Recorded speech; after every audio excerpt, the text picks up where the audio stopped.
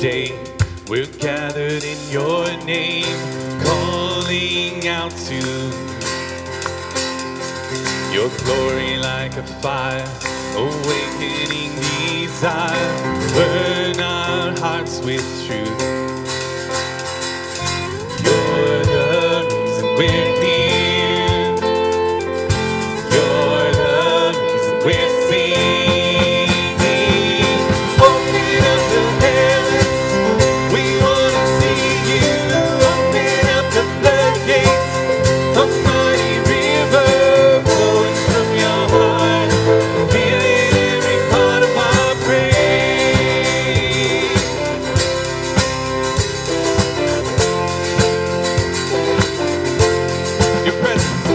Your presence in this place, your glory on our face, looking to the sky,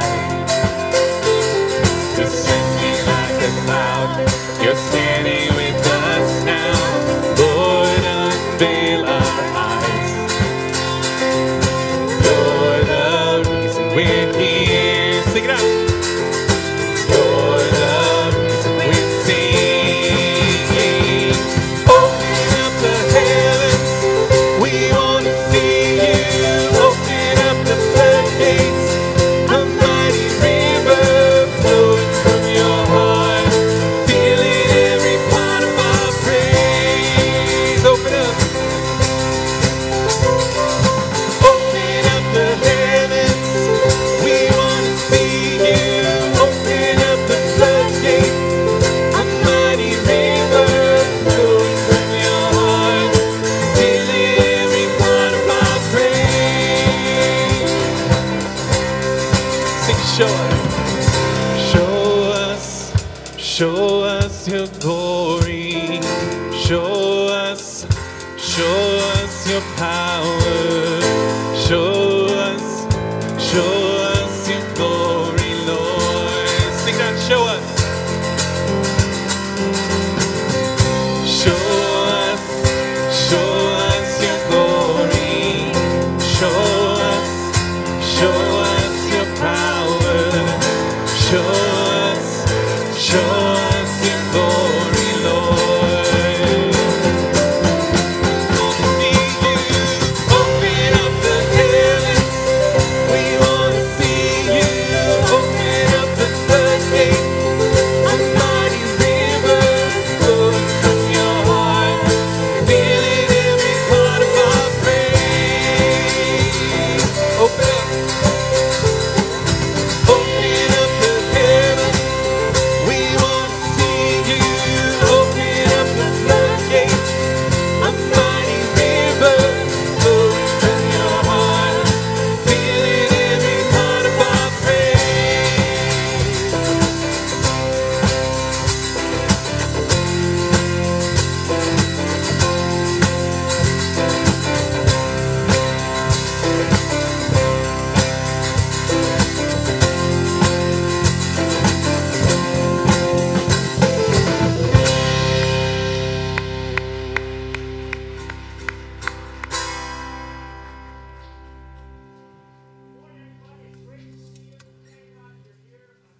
The pastors, am I on? Cool. Okay, so what I said was, in order to get to the restaurant, you have to go this way and make a right. No, I really didn't say that. I'm Brad. I'm one of the pastors. It's great to be here with you today. We thank God for each of you, whether you're here in person or online. We pray God's blessing on you.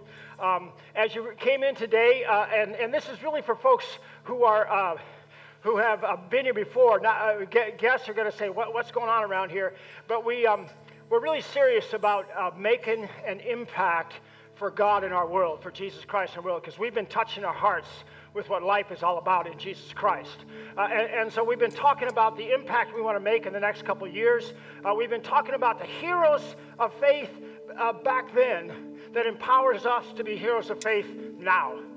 And in connection with all that, we've passed out these impact cards. The first panel talks about taking a step in growing in our giving. The Bible calls it a grace, a gift of God to be able to be generous in His mission. And Jesus gently leads us to take these steps And you can look through this and see how God is guiding you. I know that whenever I do this, it's a wonderful gift of grace from God, because he always leads me in a place I haven't gone, and he always kind of knocks me upside the head with something I got to fix. And the thing that he knocked me upside the head with this year is you read through this thing, and there's a big number in there. It says this is what we want to receive to do the mission of God for the next couple of years. And for some reason, in my pride, I always think that I've got to do it. But I can't do it. And God's really been working with me, saying, no, it's about my family in that place doing it together. I'll lead you where I want to lead you so that your heart grows. Where your treasure is, there will your heart be also.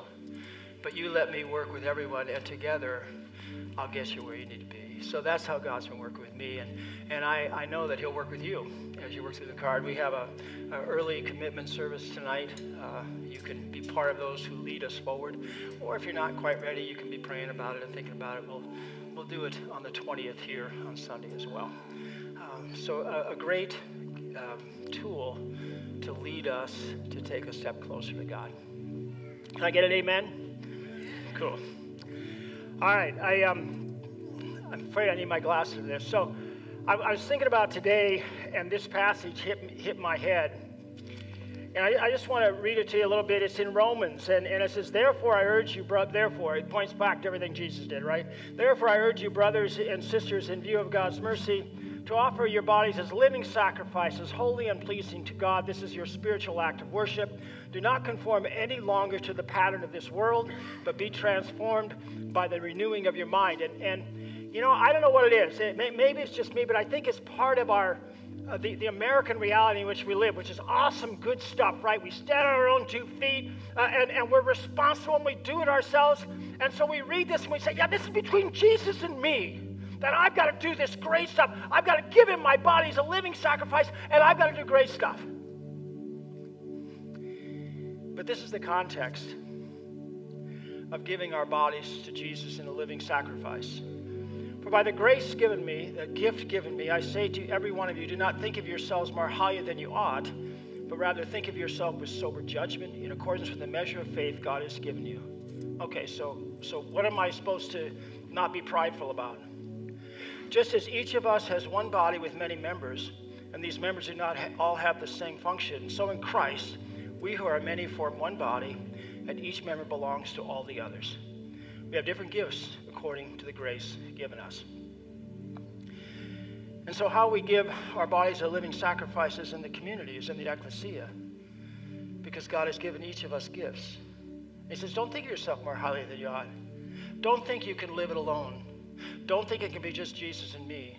Don't think you can accomplish great things in the kingdom just by yourself. That's not the way I put things together, Jesus says. And the amazing thing about this section is it kind of flows into this love must be sincere. Well, where does love come into it? That's what we give each other. Because you ever notice we're not perfect? Yeah. And it says, hate what is evil, cling to what is good, be devoted to one another in brotherly and sisterly love. Honor one another above yourselves. Never be lacking in zeal, but keep your spiritual fervor serving the Lord. Be joyful in hope, patient in affliction, faithful in prayer. And all of this is in the context of God's people. Share with God's people who are in need. Practice hospitality. Our confession of sin is we always seem to want to go our own way. We forget that sin is the thing that finally divides us and separates us. It makes us alone. Jesus brings us together. His blood washes us clean. He calls us into a fellowship, into a family, into the ecclesia. Today, as we bring this confession of sin to him, I declare to you that you will wash clean in the blood of Jesus Christ, that he renews who you are in the people of God and empowers you to joyfully receive the gift and live in it. This I declare to you in the name of the Father, and of the Son, and of the Holy Spirit, and all God's people say, amen. Yes.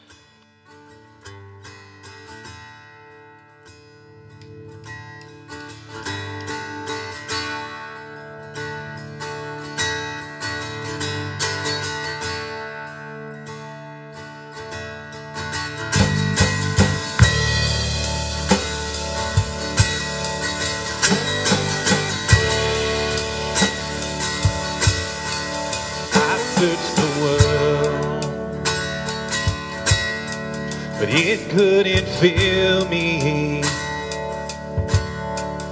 Man's empty praise, treasures that fade, never enough.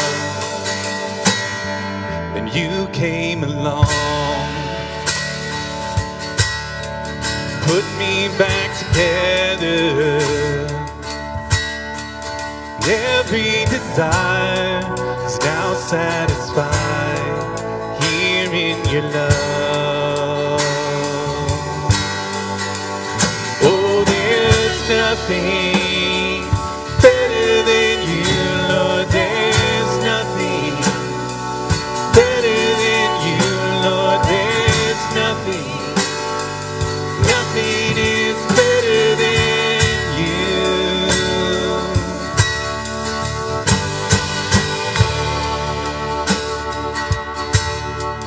I'm not afraid to show you my weakness, my failures and flaws. Lord, you've seen them all, and you still call me friend. 'Cause the God of the mountain is the God of the valley. There's not a place your mercy and grace won't find me again. Oh, there's nothing better than you, Lord. There's nothing better than you, Lord. There's nothing. Nothing is better than you. Oh, there's nothing better than you. There's nothing better than you, Lord. There's nothing. Nothing is better than you. All right, pull out your clappers, your hands. Clap, clap, clap. Clap, clap, clap, clap. You guys sound pretty good. Clap, clap, clap, clap. Turn mourning to dancing. You give beauty for ashes. You turn shame into glory. You're the only one who can. You turn graves into gardens. You turn bones into armies. You turn seas into highways. You're the only one who can. You're the only one who can. Oh, there's nothing better than you. Better than you, Lord. There's nothing. Nothing is better than you. Sing it out.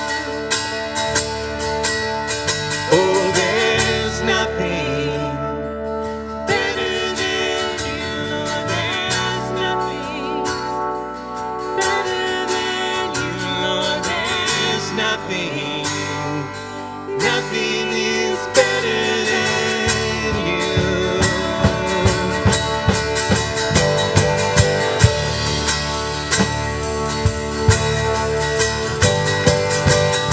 You turn mourning to dancing. You give beauty for ashes. You turn shame into glory. You're the only one who can. You turn graves into gardens.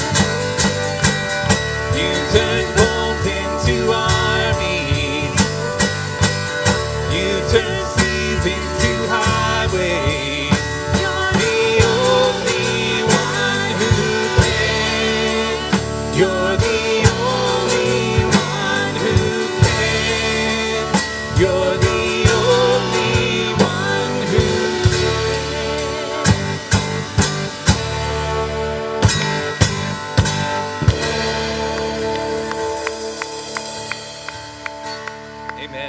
Nice clapping, by the way. That was great clapping.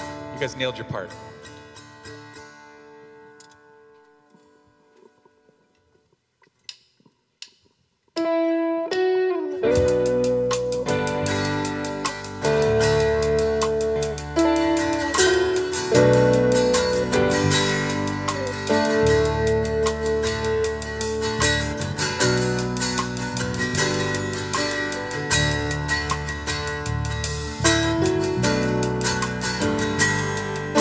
Sing out the weapon. The weapon may be formed, but it won't prosper. When the darkness falls, it won't prevail. 'Cause the God I serve knows only how to triumph. My God will never fail. Sing, my God. My God will never fail. I'm gonna see a victory. I'm gonna see a victory. For the battle belongs to you, Lord. I'm gonna see a victory. I'm gonna see a victory. For the battle belongs to you, Lord.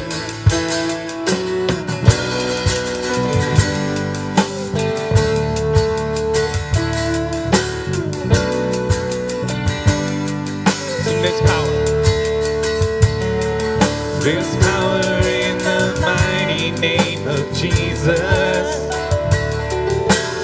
Every war he wages, he will win. I'm not backing down from any giant. I know how this story ends. Yes, I know how this story ends.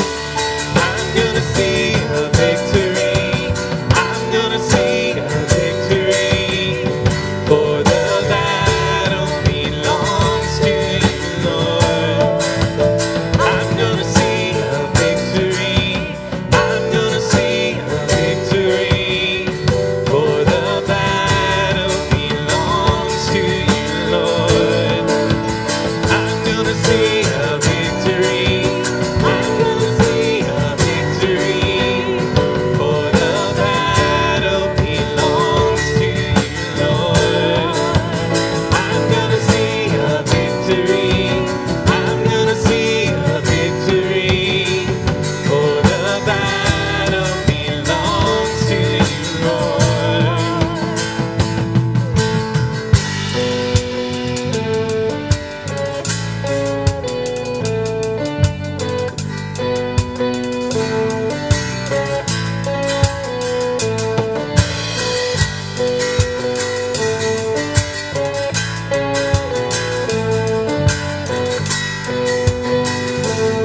Listen, you take what the enemy meant for evil, and you turn it for good. Turn it for good. You take what the enemy meant for evil, and you turn it for good. Turn it for good. You take what the enemy meant for evil, and you turn it for good. You turn it for good. You take what the enemy meant for evil, and you turn it for good. You turn it for good. I'm gonna see a victory. I'm gonna see a victory. For the battle belongs to you, Lord. Just the voices. I'm gonna see a victory. I'm gonna see a victory. The battle belongs to you, Lord. I'm gonna see a victory. I'm gonna see a victory. For the battle belongs to you, Lord.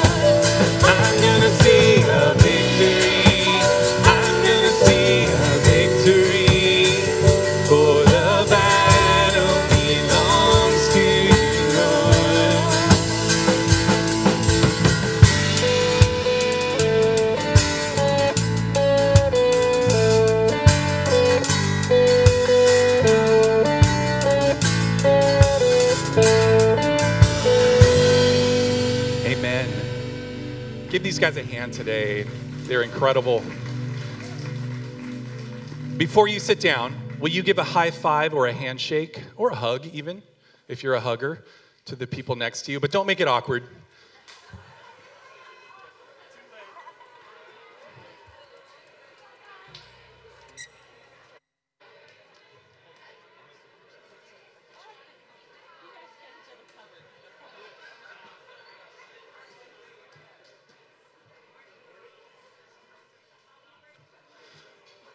And at this time, we're going to invite all of our kiddos to come forward. All the kids, come on down for the children's message. This is your time.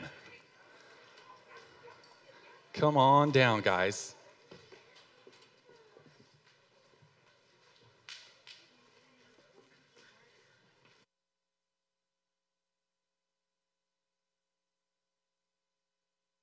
Hey, how you doing? Come on up. Oh, I got to turn this around like this. Everybody here? All right. So you got to turn around so you can see this, okay? Do you know this guy? Somebody tell me who that is. Yeah. Batman. Do you like Batman? Yeah. Pretty good. Wouldn't you? I'd love for him to be my friend, especially if I'm in danger, huh? Take a look at those pistons for his arms, huh? Look at those shoulders. This guy's strong, man. If he was your friend, you wouldn't ever worry about it, about being protected, right? He'd be right with you. He's a superhero, right? Do you have any other superheroes, one you can think of that you like? My favorite one is Spider-Man. You like Spider-Man? I think the reason I like him is because he can fly, baby, you know? And he'll come in the nick of time and he'll rescue you, right? I love it. You know, superheroes, you know, kids your age know them all over the world. I was in a place called Hungary, and I brought a picture of Spider-Man, and all the kids knew him. That's Spider-Man. They didn't say it in English, but he said, that's Spider-Man. They knew him. Everybody knows superheroes, huh? Because it's really cool, and we all want superheroes in our lives. We all want people there to protect us and to help us and to guide us. But superheroes are make-believe, right? They're make-believe. But we all have one great superhero. You know who that is? Tell me who you think that is. Just a guess, because we're in church and we talk about him every Sunday. Who do you think that is? You know the guy that did the cross deal? Died on the cross against our sins? Who was that guy? Rose again. You ever hear of this guy? Rose from the dead? Yeah. Jesus. Yeah. It's Jesus. Thank you. Yeah. It's Jesus. He's our superhero, right? And he says he not only just died on the cross, he rose again, so he's with us every single day. He was strong enough to even beat death. He's stronger than any superhero, and he's always with us to help us and protect us and to guide us. But here's what I want you to remember.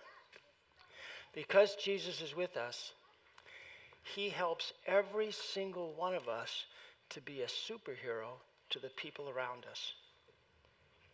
He helps us to do that by loving them and helping them and sharing Jesus with them and always being their friend. And that starts at home, mom and dad, brother and sister, right? Did you ever think of yourself as a superhero? You are. Every single one of us can be a superhero because Jesus is with us and he helps us to love people in his name. Will you pray with me? Pray after me. Ready? Dear Jesus, we thank you that you're our superhero. And we thank you that you help us to be a superhero to those around us in your love. We pray in Jesus' name. Amen. All right, guys, remember, Jesus is a superhero. He is real and true, and you can be a superhero every day by loving people like he does. Okay, we got children's church out the door. We got junior high and high school. Are they following you, Matt? They're following Matt? All right. And we got Pastor Nathan. Give a hand up for Pastor Nathan. Good morning. You know, we have a cafe out there and they have espresso. Good morning. There we go. All right. We're in our series, Heroes of Faith. In this series, we are talking about these great heroes of faith that have gone before us, people that we would look up to, people that we would admire, people that lived incredible lives. But what I believe is that these people lived incredible lives, most importantly because they were connected to God and connected to Jesus. And because of God's power at work in their lives, they did incredible things. And that we can too. And as we get started, I've got a question for you. What story are you writing?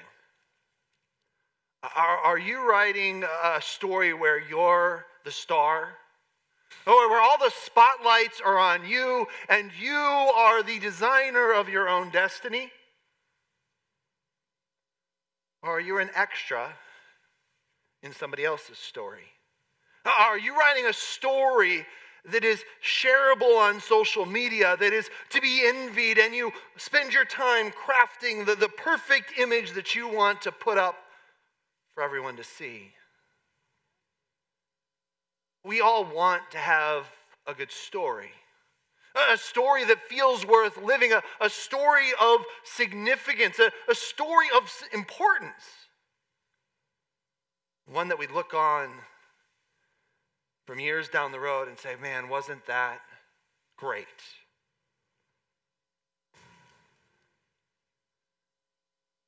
And I guess the question, the thought that I want to leave with you, the thing that I want to guide you as we dive into this topic, because I'm going to make an assumption because you're here on a Sunday morning instead of, well, it's kind of rainy outside. This is probably the best place to be.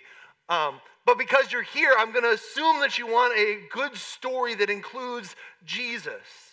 And so I want this thought to guide us as we think this morning. Are you trying to write your story or help your kids write theirs? Or are you letting God weave your story into the greatest story ever told? Because I believe all of us can have a great story if we place our stories in the author of all things, in the story of God. Let's start with a word of prayer. Gracious Heavenly Father, as we wrestle with things this morning, wrestle with the stories of our lives and what you would have them be, Lord, we ask that you would guide us this morning. Help our thoughts to reflect you and your grace. And Lord, help us to recognize what you are doing through us in our world, even right now. Amen. So I got to preach on this topic, on David's mighty men, because I have a nephew named Benaiah. Anybody else know anybody named Benaiah? Yeah. Oh, we got one. Woohoo! Great name, interesting name, but it comes from one of David's mighty men in 2 Samuel chapter 23. And honestly, these guys are kind of a byline. But the reason they're a byline is because they're connected to that greatest story ever told. And they're remembered, names like Benaiah and other names that I can't pronounce, because they were used by God to do great things. So here from 2 Samuel chapter 23. During harvest time, 3 of the 30 chief warriors came down to David at the cave of Adullam, while the band of Philistines was encamped in the valley of Rephaim. At that time, David was in the stronghold, and the Philistine garrison at Bethlehem. That's David's home, by the way. So the 3 mighty warriors, jumping ahead, sorry about that. David longed for a drink of water, and he said, "Oh, that someone would get me a drink of water from the well near the gate of Bethlehem." So the 3 mighty warriors broke through the Philistine lines, drew water from the well near the gate at Bethlehem, and carried it back to David. But he refused to drink it. Instead, he poured it out before the Lord. "Far be it from me, Lord, to do this," he said. Is it not the blood of men who went at risk of their lives?" And David would not drink it. Such were the exploits of the 3 mighty warriors. What a crazy story. And so here we've got some lessons that we can learn from these guys about how do we write great stories. And the first lesson that we find here is to live for something bigger than yourself. But that's not what our world would tell us, is it? Our world would tell us, live for yourself. Live comfortably, enjoy life, and the most important thing is that you enjoy life. Or alongside those lines, if you pick the right career, you can never work a day in your life. I think that's the greatest lie that our college students are told, because I've worked, it's work. And I do something that I love. We are called to live for something bigger than ourselves. If we're looking to fill ourselves for our own satisfaction, we're always going to be disappointed. It was put into us a desire to live for something bigger than ourselves. And instead of trying to quiet that and hush it down with consumerism and enjoyment and pleasure, God would say, recognize that you were designed for a bigger purpose, to be part of something bigger. Perhaps you remember a time when you were on a sports team or part of a drama or a play, and the thrill that came from being part of something bigger than yourself, doing something that you couldn't accomplish on your own. It's a kind of accomplishment that kind of fills your soul.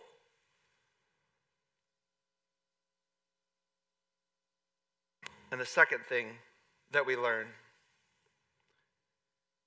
is it's okay if others think you're crazy. They risk their lives for a bucket of water. That's nuts, right? That is crazy. But sometimes those are the best stories. I'll never forget the time when I was in the military and we were out in the field, and field food is not great. And we ordered pizza. And the Domino's guy showed up to an intersection, and then dark, shadowy figures in uniform appeared out of the dark forest at 9 o'clock at night. I will never forget that and the terror on his face when we approached from the darkness.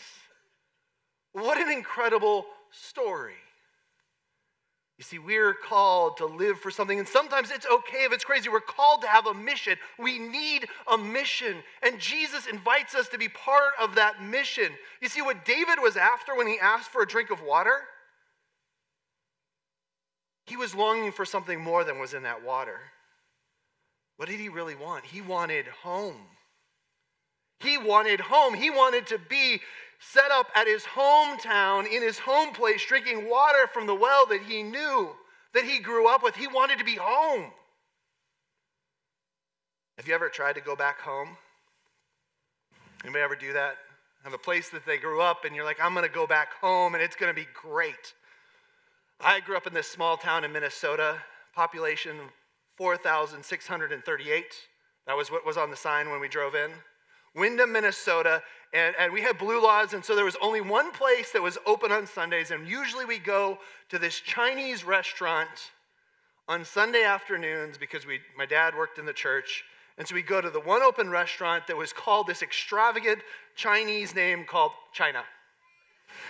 And we would go in there, and man, I remember this Chinese food, and remembering it was so great, and so we flew back to Minnesota a few years ago on the way for a baptism, and I take my family to China, and we have Chinese food. Wow, is it awful. It had no flavor, no taste.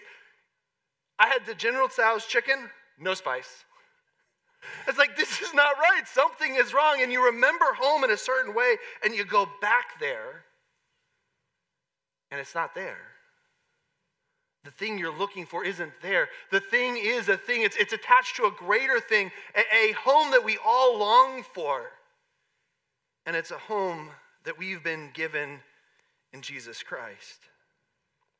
From Colossians chapter 1, picking up a little bit early in verse 9, we have not stopped praying for you, so that you may live a life worthy of the Lord and please him in every way, bearing fruit in every good work, growing in the knowledge of God, being strengthened with all power according to his glorious might, so that you might have great endurance and patience, and giving joyful thanks to the Father, who has qualified you to share in the inheritance of his holy people in the kingdom of light. For he has rescued you from the dominion of darkness and brought us into the kingdom of the Son that he loves. You have been moved from a kingdom of darkness into God's eternal kingdom of light. Jesus Christ, with his very blood, has bought you, purchased you, and transformed you into a new kingdom. Made you an heir, a son and daughter of the King. And he has invited you to join him on that mission, to be part of that mission, to grab and forcefully drag people from the kingdom of darkness into his kingdom of light. You have that as part of your identity as a child of God. We have a mission as his people, whether we want to recognize it or realize it or not. We have a mission as God's people. The next thing that we learn from this text is don't go it alone. We live in a world that encourages us to go it alone, that encourages us to be the masters of our own destiny. As I was thinking about this morning, I couldn't help but the images from the movie The Gladiator popped into my mind. We all want to have this story where we're the champion on our own, and our world tells us that you can do it, you can accomplish it, you can be all that you want to be. But that's not ever how God invites or encourages his people to go about it. He always draws us together, makes us part of a bigger community. A little while back, we did the Being Challenge.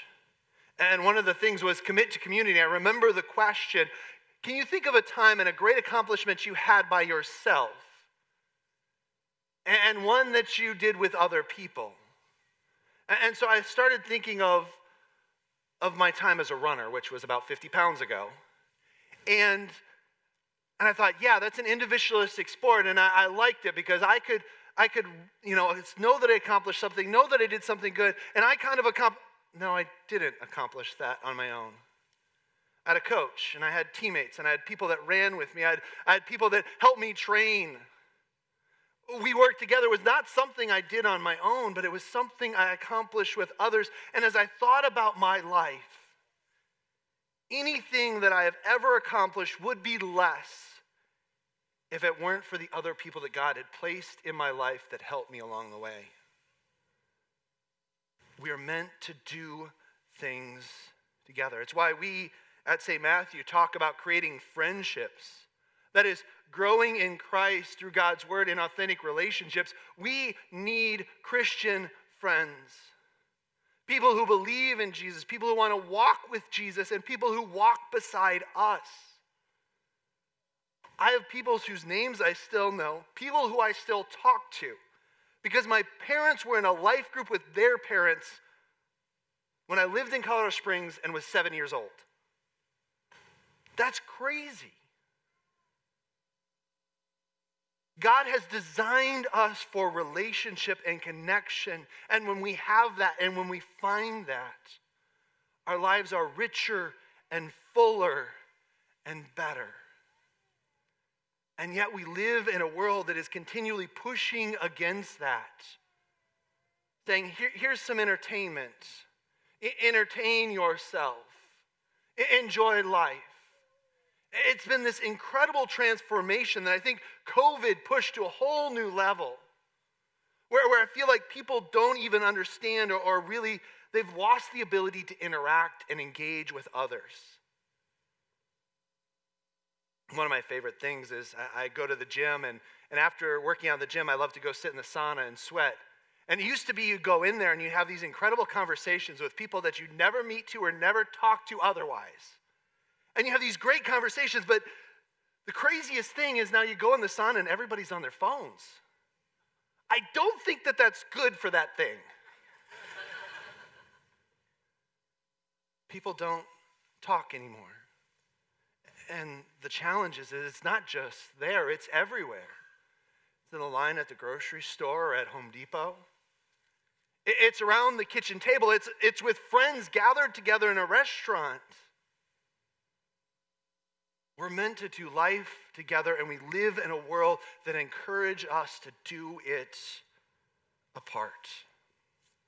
You know, there's David's son Solomon wrote these incredible words in Ecclesiastes chapter 4, and I can't help but wonder if not immediately, but maybe 4 or 5 years later, David came home and said, "Hey, Solomon, hey, sons, listen to this great story. You know those guys, the 3 guys? You won't believe what they did when we were camped over there, and they went down to Bethlehem and got me water." And I wonder if that story is playing in the back of Solomon's mind as he writes these words. 2 are better than 1 because they have a good return for their labor. If either of them falls down, one can help the other up. But pity anyone who falls and has no one to help them up. Though one may be overpowered, 2 can defend themselves. A cord of 3 strands is not quickly broken. You hear the 3 and you can't help but wonder, was Solomon thinking about this crazy story that his dad told him? We as Christians talk about that a lot in marriage, and how when God joins us together, the other part of our relationship, because we're all connected to Jesus, is Jesus in that relationship. And that's absolutely true, but I can't help but wonder, was Solomon thinking of this story that his dad told him about 3 crazy guys?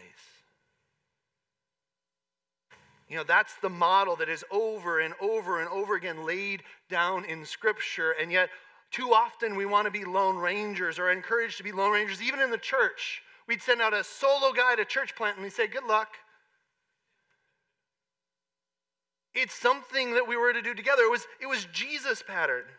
Jesus himself, he goes up on a mountain to pray, and anytime that Jesus is praying, he's about to do something really important. Jesus went up onto a mountainside, called to him those who he wanted, and they came to him. He appointed 12, that they might be with him, and that he might send them out to preach and to have authority to drive out demons, to push back the darkness and the brokenness and the evil in our world. These are the 12 he appointed. Simon, to whom he gave the name Peter, James, son of Zebedee, and his brother John, the sons of thunder, Andrew, Philip, Bartholomew, Matthew, Thomas, James the son of Alphaeus, Thaddeus, Simon the Zealot, and Judas Iscariot, who betrayed him. Jesus, the very Son of God, did life with other people and was on mission with others, and then gathered them together to send them out together. Because how did he send them out? He sent them out 2 by 2. Send them out not as lone rangers, but with others. It's about being together. And then in Acts, we see exactly the same thing, that the earliest disciples of Jesus patterned their lives in the same way.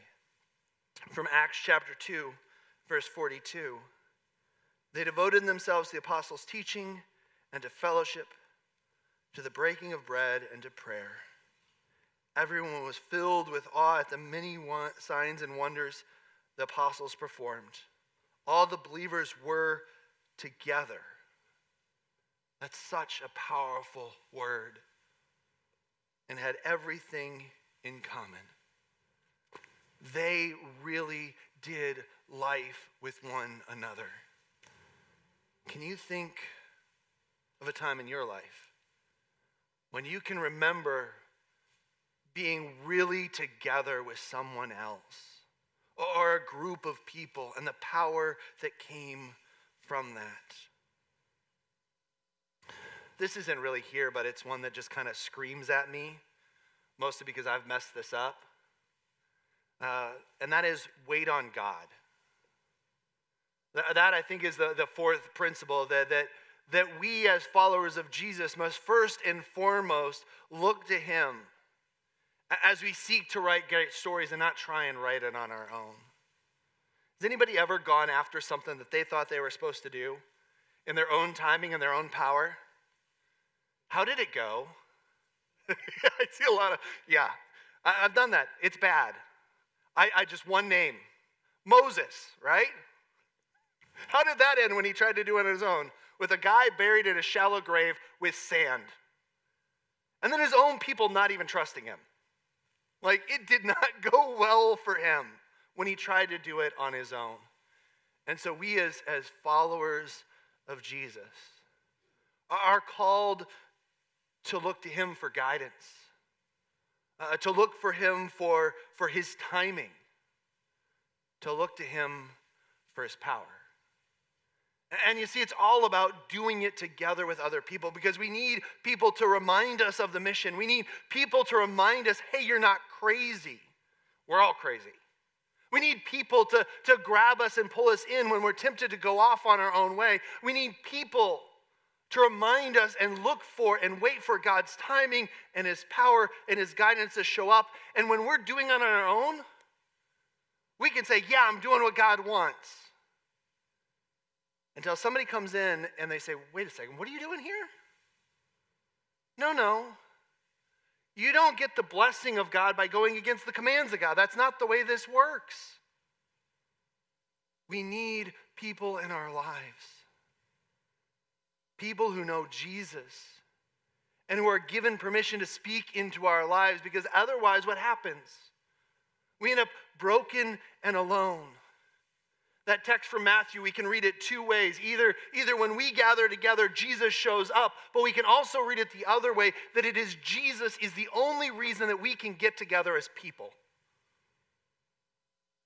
Think about it in your relationship with your spouse. If it weren't for Jesus, would there be some things you'd have trouble forgiving them for? Would there be some things without forgiveness that would just make your life hard? Because I know my wife, she puts up with a lot. She forgives me a lot. And that's how we're together, is because of Jesus. And I think that's true for all of our relationships. We're called to do life together. The last point I think is kind of difficult. And so I want to get at this one with a question. And the question is this: when did we allow evil to become stronger than us? Some of you may recognize the movie, but when did we allow evil to become stronger than us? We have a world that encourages us to be afraid and to be fearful. And I know coming into election, this one might be a little on the nose, but I don't want you to hear your organization is bad and you should listen to mine. But I think you need to see this. Somebody else posted this coming into the election. Dear Christian friend, if your preferred news source stokes your fear, anger, and encourages hatred towards others rather than inspiring you to want to learn more, empathize, and understand, then it is discipling you in the opposite direction from the love of Jesus. And I'm not saying your three-letter organization is mine is bad and you should tune into mine. Not what I'm saying. I think they're all bad. And they all talk about fear and anger and hatred. I heard a guy at a TED Talk, and I should tell you who he was because it's not my thought. He said, the news is always the same. It's a spotlight in the jungle saying, look, there's an antelope being eaten by a tiger. Whoa!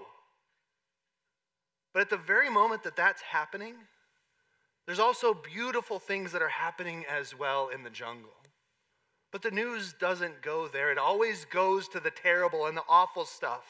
The stuff that makes you fearful and afraid and angry. It says the news is the same. This guy said, I stopped watching it 17 years ago. The story's the same. It's just happening to different people now. We're allowing the world to pour into us. Things that focus our minds and push our emotions in the wrong ways. What I'm really saying is are you seeking God more than you're listening to the voices of this world?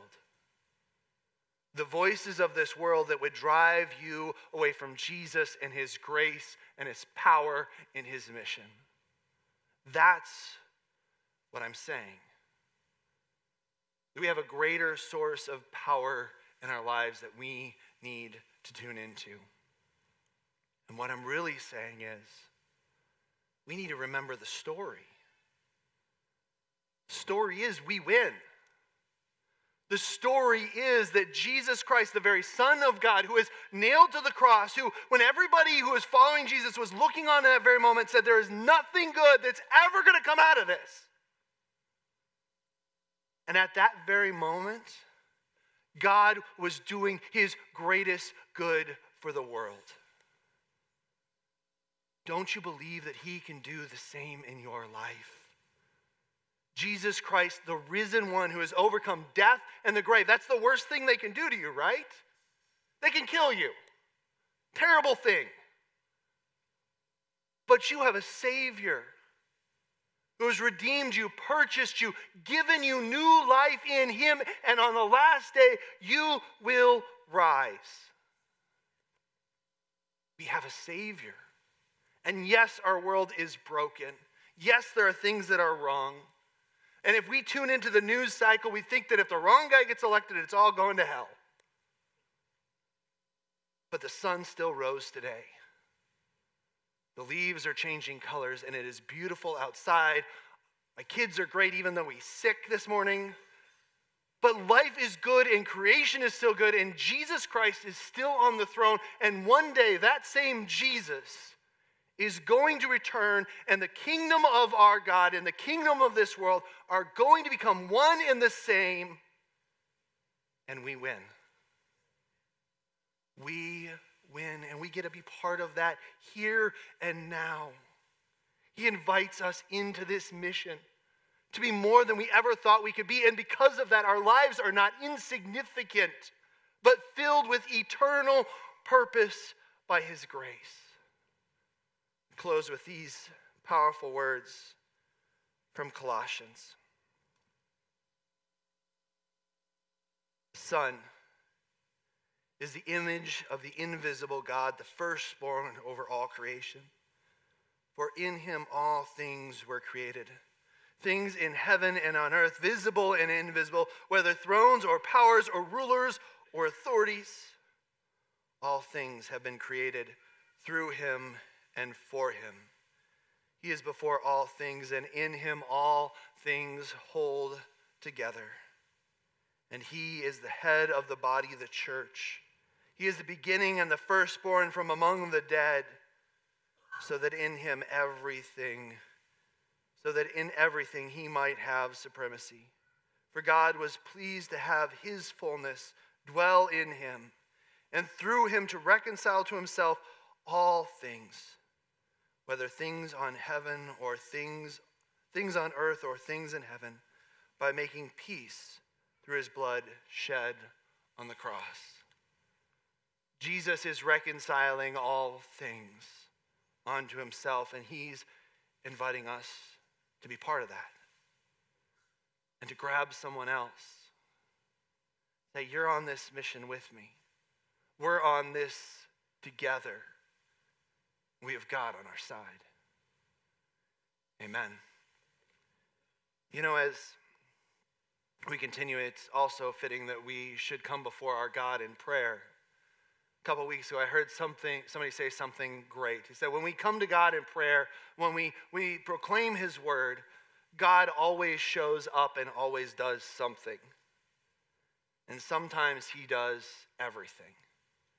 And so now we come before our God in prayer, praying for those that are hurting in our midst, and praying for our world, especially at this time as we prepare for elections. As we get ready for communion, if you have something on your heart that you would love to have prayed for, we'll have people at the prayer banners. And as you come to communion, if you want prayers for anything going on in your life, we have a God that would long to be near to you. Hear those prayers and show up, that you may find comfort and peace in him. Please join me in a word of prayer. Gracious Heavenly Father, we as your people know that we are going to see a victory. That victory may not look like what we expect or what we hope for, but we know that you love us and that you are working in the midst of this fallen and broken world. That you are redeeming all things. And Lord, we especially pray for those whose life is hard because of illness or sickness or broken relationships. And Lord, we ask that you would show up. That you would show up in your grace and your power. Especially knowing that it is in weakness that we are the strongest as we are forced to trust in you, the God and creator of all things. And Lord, we pray for our world. Our world that is broken, our world that is at war, our world where people are hungry and victims of violence and atrocity. And Lord, we ask for your peace. For your power and your guidance and your wisdom, your spirit to settle upon people, leaders, that you have given authority and power, that your reign may come and peace may come to our world. And Lord, we pray for our country. We pray for the leaders that you would put in place through elections and the power of the people. And Lord, we ask that you would give us vision to see you at work, that you would allow us as your people to lay our hearts before you, to seek your guidance in how we should vote and how we should live as citizens in our country. And Lord, help us to be good neighbors, to love those that live across the street and around the corner and right beside us, that we may touch people's hearts and lives with your grace right where you have placed us. Gracious Lord, we pray all these things, praying as you taught us to pray. Our Father, who art in heaven, hallowed be thy name. Thy kingdom come, thy will be done, on earth as it is in heaven. Give us this day our daily bread, and forgive us our trespasses, as we forgive those who trespass against us. And lead us not into temptation, but deliver us from evil. For thine is the kingdom, and the power, and the glory, forever and ever. Amen.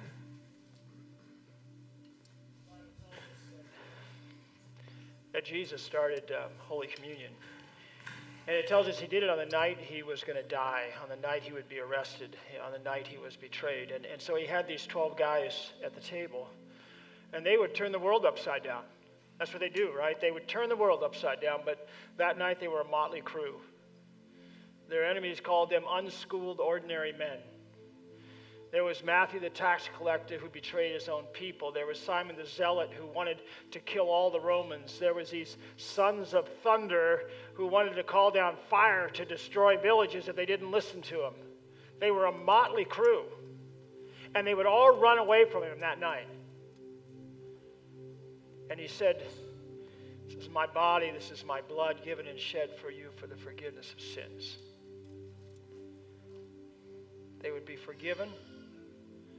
They would be restored, they would be empowered, and they would turn the world upside down. Today in Holy Communion, Jesus is present. This is my body, this is my blood. He's here to wash us clean in his blood, to forgive us, to restore us, to empower us, to turn the world upside down together as his people. Our Lord Jesus Christ, the same night in which he was betrayed, took bread. When he had given thanks, he broke it and gave it to his disciples, saying, "Take, eat. This is my body, which is given for you. This do in remembrance of me." After the same manner also he took the cup when he had supped, and after he had given thanks, he gave it to them, saying, "Drink of you all of it.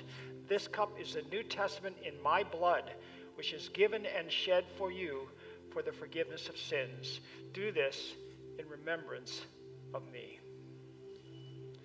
We stand and we confess this faith that we know in Jesus with Christians from 1700 years ago in the words of the Apostles' Creed. I believe in God the Father Almighty, maker of heaven and earth, and in Jesus Christ, his only Son, our Lord, who was conceived by the Holy Spirit, born of the Virgin Mary, suffered under Pontius Pilate, was crucified, died, and was buried. He descended into hell. The third day he rose again from the dead. He ascended into heaven and sits at the right hand of God the Father Almighty. From thence he will come to judge the living and the dead. I believe in the Holy Spirit, the holy Christian church, the communion of saints, the forgiveness of sins, the resurrection of the body, and the life everlasting. Amen. Come, for all is now ready. Thanks be to God. You may be seated, and as the ushers excuse you, you may come forward and receive this gift of the body and blood of Jesus to redeem, restore, and strengthen you to turn the world upside down.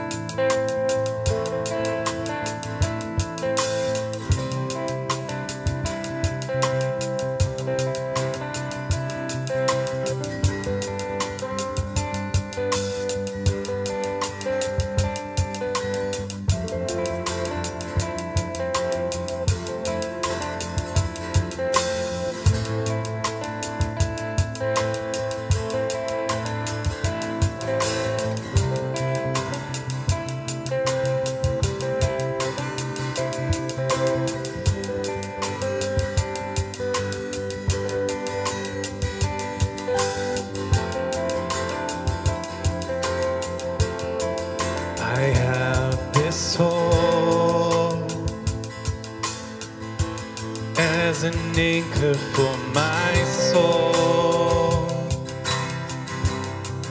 through every storm. I will hold to you with endless love. All my fear is swept away. In everything, I will trust in you. There is hope in the promise of the cross. You gave everything to save the world you love.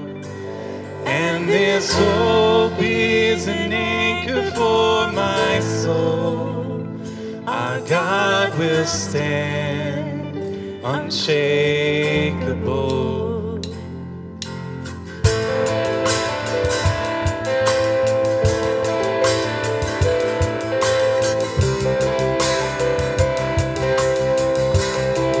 Unchanging one,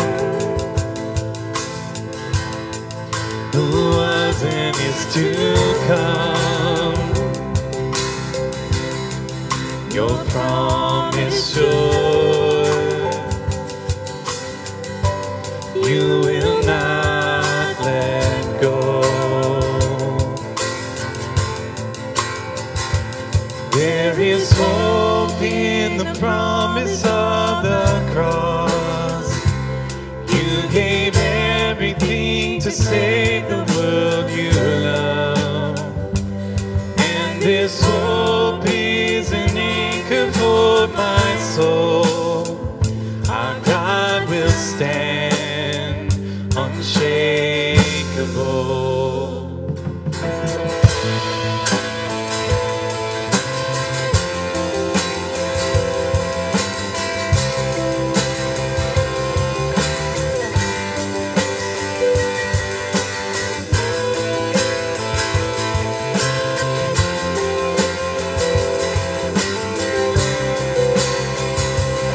Sing your name.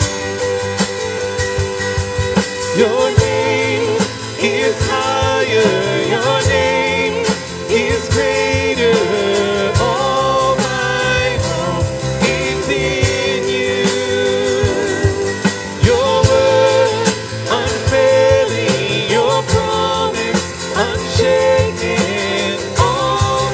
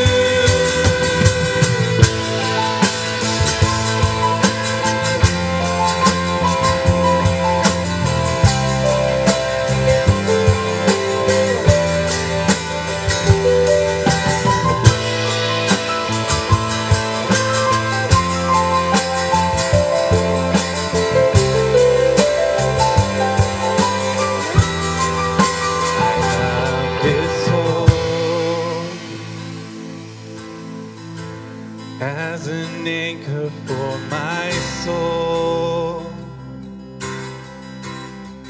Through every storm, I will hold to you.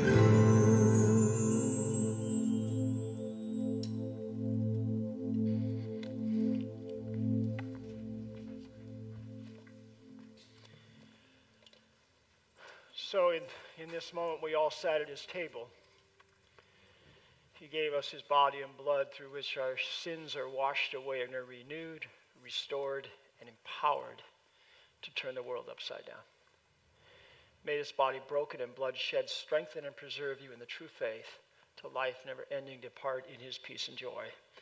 Amen. So you want to put that up for me real quick? Just a moment here. We're going to talk, we call this the offering moment. And I don't know if you were around here the last couple of days. We did a thing called Maker's Marketplace. And I use that we magisterially because I didn't do anything to do it, right? But we had so many people involved in making these things and being here. And it was a wonderful community event. Just some wonderful things happened. And a whole lot of money was raised for Acres of Hope, which is a wonderful organization that connects with families and prevents homelessness. And we've poured many resources into them, but yesterday we were able to pour more resources into them, not because we did something individually, but because we came together. And we accomplished so much more because we came together to do it. That's what our offerings are all about. Everything we do around here is because we come together. If His Spirit is leading you to support this ministry, you can do it three ways: online, with your phone, mobile, or in person. We've got the boxes as you leave today, or even you can mail something here. And if not here, brothers and sisters, I would encourage you to support another Christian organization and their mission and ministry. Because finally, this is about our hearts. Jesus says, where your treasure is, there will your heart be also. Would you pray with me? Dearest Jesus, we thank you for your wonderful example. You called the 12, and you did life with them. And you taught them that we do ministry work. We build the kingdom together. We thank you for bringing us together. We thank you that all of your people are tied together, and that we go forward together in building your kingdom, your ongoing mission to redeem and restore all people. We pray that you would send your Spirit to each of us to show us what that means as we look to grow in this grace that you give us. We pray in your name, and all God's people say, amen. So just on the back of your card, I wanted to signpost, and I got to do I got to put my glasses on for this, sorry. But we have that early commitment service tonight at 6:30. For all those who want to lead us forward, we have the combined worship and celebration of ministry. That's next week at 9:30. So we only have one worship next week. It'll be in here. We only do this once or twice a year, and we bring everybody together.